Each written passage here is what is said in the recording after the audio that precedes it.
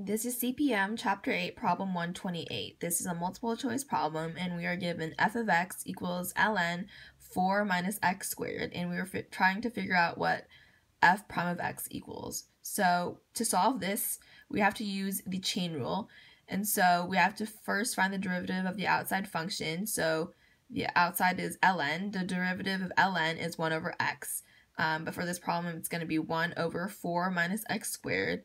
Now times the derivative of the inside function, and so the derivative of negative x squared is negative 2x, and so we're going to multiply these two together, and that will give us negative 2x over 4 minus x squared. And so far for this, we don't see that there's an answer choice, so we have to simplify more, and so we have to factor out a negative 1 on the denominator, and we get negative 2x over negative 1 x squared minus 4, and when you simplify that, the negatives will cancel, and you'll get 2x over x squared minus 4, and that is answer choice D.